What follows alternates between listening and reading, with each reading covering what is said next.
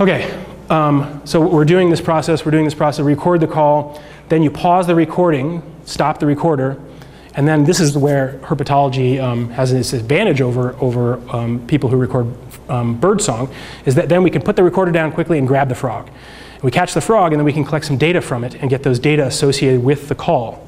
So you catch the frog and then you record, and in this case you write in your field notes, and then you read the data into your recording, the actual recording segment, the air temperature before and after the call, the temperature of the object that the frog was sitting on, the perch, or if the frog was in the water, you record the water temperature. You record the temperature, the body temperature of the frog by using these small thermometers and inserting into the cloaca of the frog, and I'll show you. The temperature after the recording. Other notes, like is this a territorial call or is it an advertisement call, or if you have any indication about social behavior, what's going on. Or you may want to record, as I just pointed out, that instance of other frogs calling in the background and the identity of those frogs if you know what they are. All that information, you can read it, you can speak it right into your recording, and then that recording segment has a complete record of all the information that would go with that frog call, the social information, the locality, the date, the time, your name, everything. And then if someone, years from now, only has that 30-second recording, they can get every bit of data that they need from inside the recording itself. It's just like putting the tag in the photograph with the frog. That picture will have all the information with it. Okay, and then what I like to do after you've done all this, you've taken the information, is we did an intro where we read the information into the call at the beginning, and then we do an outro, or whatever you want to call it. Something where you read all the complete data, all that information in again at the end of the call, which is a kind of backup, and it self-corrects for time and things like that. Okay. So, which data are recorded where? And here's me repeating some of my stuff, but the data are read verbally into the recall segment in the intro and the outro. Each recording segment then has all the individual data for each of the individual species. That's super important. I just can't emphasize enough how much I want to see all the data within the recording segment of each call. And then the field notebooks, you write down all this information into your notebook that you're carrying around with you in the field, and that data will be transcribed the next day into your catalog. You'll write down the identity of the person recording, and again, this format that I like is to have numbered recordings for yourself on a particular date, and then when you put that into your catalog, all you have to write down is R&B recording number 3, because you've already at the top of the page said this is the 11th of August 2008, or whatever. Here again, you can put the numbers of your field tags in the bag with it so that every single frog has that unique identifier and never becomes separated from it. And then you take the temperatures, before and after, the perch temperature, the leaf, the water temperature, the frog temperature, etc. So I put all this in here, again, just to back it up and so that you have all the information when you take this lecture with you. You can refer back to this if this interests you. So what else? So all the data are read back and forth into the recording itself. And thus, each recording segment has, for each individual frog, all the data that are associated with it, complete data with every recording. I love that. And then what you want to do is back everything up a bunch of times. I can't tell you how many times I've lost data because I come back from my trip and that one cassette tape, this shows you how old I am, that cassette tape got lost, and I have 20 cassette tapes instead of 21, and I don't know where that other one went, and I lost data. Or I had it on my computer and my laptop crashed, or I had it on a flash drive and I lost the flash drive. So just back it up, right? The thing about digital data is that you can make 3 or 4 copies of it and then email something home or put it on a disk and send it to yourself, or give a flash drive to your friend and tell them to keep it at their house while you keep your data at your house. Just back it up and spread it out to protect you against the inevitable disasters that befall us when it comes to digital data in one place. You only have to learn that lesson once and lose a life, or hopefully not a lifetime, but lose a couple months of work, and you only have to have that experience once or twice before you'll never do it again. So take my advice here. Okay. Again, I mentioned before that the eventual analyses of these calls the calls can't really be statistically compared to other recordings of other species unless you have the temperature information. The temperatures are really important, and so many people record frogs and bring the recordings to me and ask me what species it is, and if they could tell me that it was at 25 degrees versus 18 degrees, I could tell them what species it is, because a lot of frogs differ in how fast they call, and warm frogs call faster. So you need to have that temperature information. So if it was a hot night, the frog is going to be calling really fast. And you heard some examples of the super fast frequency sweep calls in the background. But on a slow night, that frog might sound completely different. So we must have the quality temperature data associated with every recording segment. And so here's an example. Imagine complete data recorded, and you get a nice recording segment for an individual, and then the recordist pauses, puts the recorder down to catch the frog, and this happens like way too many times, and the frog escapes. 25% of the frogs we go after, or maybe 50%, escape, and we try to grab them and they jump away. So then you don't have the frog, and you spent 20 minutes getting the recording and writing down all the temperatures. So what do? You lost half the data. You don't have the temperatures, you don't have the individual specimen. Do you erase the recording that you did and start over? I used to do that. But you can also, you can salvage the situation with some missing data. With a knowledge of the air temperature, for example, and a knowledge of the frog temperatures for other individuals in that same population, we can use regression equation to estimate a frog temperature. And this saves us from having to discard the data. So here's just an example of how, if you have some of the data, you can recreate some of the other data. With a knowledge of that air temperature, so here are some, so for one species of frog, and I've recorded 15 individuals of that frog, here's the relationship between the air temperature that I recorded and the frog temperature for all of those individuals. And on the 16th try, I tried to record a frog, and I got the air temperature, and I recorded it, and the frog escaped. And with this equation, this line here, this regression analysis, has an equation that corresponds to this fit of this line through the data. And with that equation, I can extrapolate from the air temperature and get the frog body temperature. And once we have the frog body temperature, then I can statistically compare this to other frogs, other species. So you can salvage the situation if you get some of the data and if you stay in a very, very organized way. Okay, so here's an example of a filled in sheet, and the point I wanted to make was that, so here is, we've recorded the year, the species identity. It was March 9th on 2015 when Dave Blackburn recorded this frog, and then I wrote here in the special field, R&B recording number 13. And so we know that that's the 13th frog that was recorded on March 9th in 2015.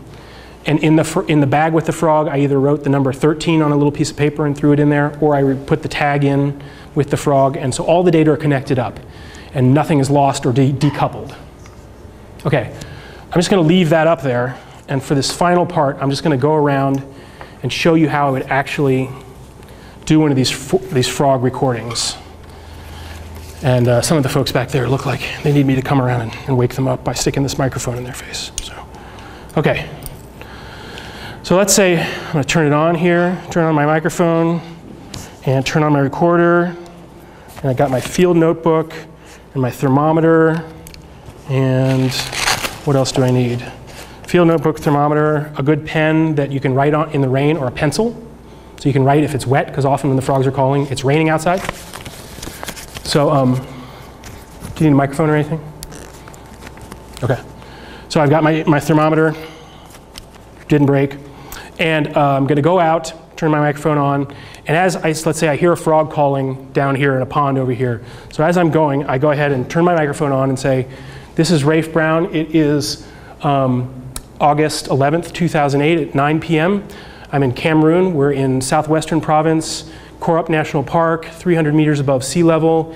It's 9 p.m. I hear a frog calling in a small pond. Seems like it's 20 meters from me today. It has been raining every day in the afternoon for the last week. This is the beginning of the rainy season. This area has 6 or 8 different species of frogs. I refer to my field notes for the identities. I think I hear Hylarana albolabris calling, and so I'm going to try to approach this frog and turning off my light and just tell the story. I mean, my advisor used to tell me tape is cheap. Of course, we don't use tape anymore, but digital media are relatively cheap. So just speak into your microphone and tell the whole story of everything that might be biologically relevant to the frog. So you're walking through the forest and you're going to say, yep, it sounds like there's albolabris calling over here, Hylarana, and I think I hear 10 individuals, and there's 2 species of Hyperoleus calling in the background, Hyperoleus petersoni and Hyperoleus blackburni.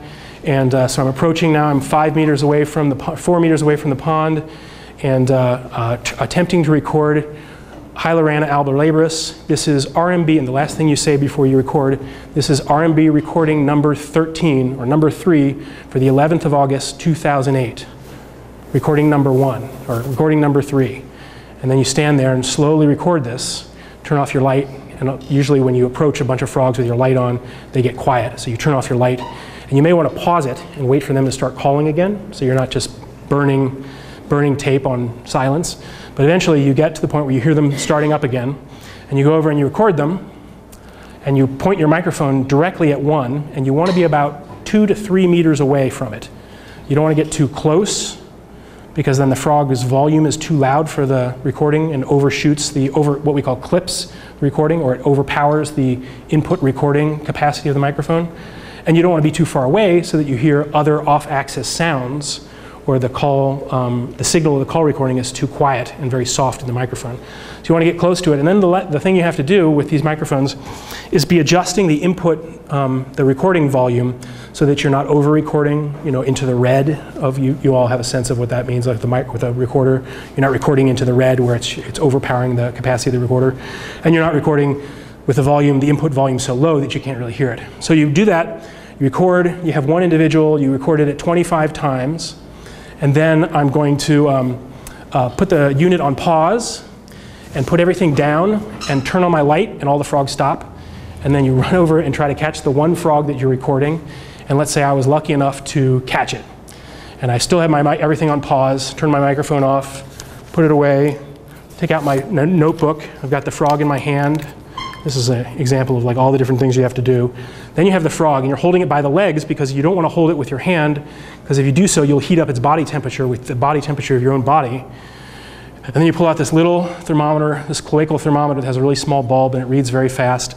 And I hold the frog and insert this inside the frog's cloaca, and then look at it really quickly, and it says 23 degrees or something, and then I put that away so I won't break it. And I write in my field notebook, Cameroon, the full locality data, RMB recording number 3 for the 4th of March, Hylarana albolabris, frog temperature 23.3. And then I can relax. I put the frog in a bag. I put a tag in there so I know which number it is. It's frog number 3 for tonight, this date. And I can relax and turn everything off and wait for a second, pull out my recorder again. I record the air temperature, and I write in my field notebook, TA for air temperature is 22.0. And I might also go over to right where I saw the frog and record the temperature of the rock that the frog was sitting on. And let's say that temperature was 22.5. And so I write all this stuff down into my field notebook, and I can put my thermometer away and relax. And so now I have in my little field notebook the temperatures, the species, the recording number for tonight, and then I write down in the background all that other stuff. Let's see, the background I heard Hyperoleus blackburni and Hyperoleus petersoni. I write that down. And then I have my field notebook. I put my pen away. And then I turn the recorder back on. It's paused. Turn the microphone back on. And then I do the outro.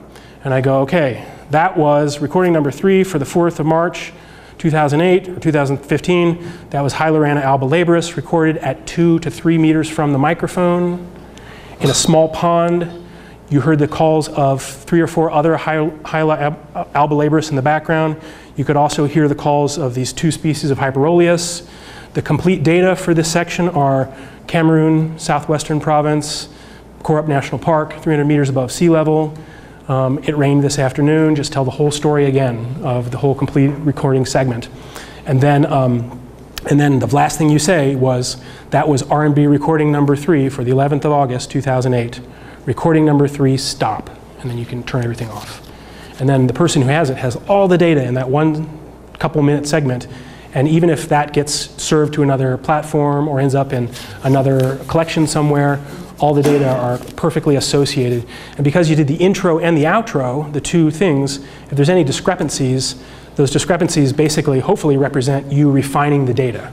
So if you said, as you're approaching the frogs, I think I can record this subject number 3, 3 meters from the microphone, but as you walked away from the situation, you said, that frog was recorded 5 meters from the microphone, then we know how far you were from the frog by the final thing that you say. Right? The thing if you did a comparison between what you said at the beginning of the recording and a comparison of what you said at the end of the recording, we would probably take the one at the end of the recording with higher probability of being right, correct. And then again, you have all the temperatures associated with it. And of course, if you miss the frog, then you curse into your microphone and say, damn it, that's the fourth frog I lost tonight. It got away, but the air temperature was 22.5, and I recorded 6 other specimens at this site. And we got all their cloacal temperatures, which will enable us to extrapolate the frog temperature for this individual at a later date. So you can tell all that information into the microphone. So I hope that just gives you an example. And again, it's something that's really fun to do, and it's a real challenge to try to get complete data. But you know, the exercise we just went through took us a half an hour at least, or 20 minutes to do this around the room. But imagine trying to do that while you're trying to watch for venomous snakes, and there's a bunch of people splashing around in the background, and you just stepped on a thorny bush and cut your leg, and all the frogs you've been catching tonight escaped, and you're all muddy, and there's mosquitoes all over you. I mean, it can be a real challenge in the field. So sometimes one person doing recordings could take a whole evening to collect recordings for 10 frogs. So this is another case where it's really good to have some people in the camp running around trying to collect as many individuals as possible, and 1 or 2 people really focused on trying to get good, high-quality recordings and collect all the data. And one of the things that can really help you is if you can have an assistant while you're doing this who can help you collect the data. You hand them the frog, they take the temperature. Work in a team, it makes all this, keeping all this stuff straight, keeping it all together, and if there's multiple people doing it, they can remind each other if you forget to record the date or the air temperature or something like that. Okay, that was probably more information than most of the people in this room wanted to know, but I hope we all get a chance to do some of this together in the field, because it is really fun. And once you have all this data, there's all sorts of things you can do with the analysis. And again, a specimen with complete recording data is 10 times more valuable when it comes to the analysis than something that's missing data. So I'm going to stop there, and I think it's lunchtime.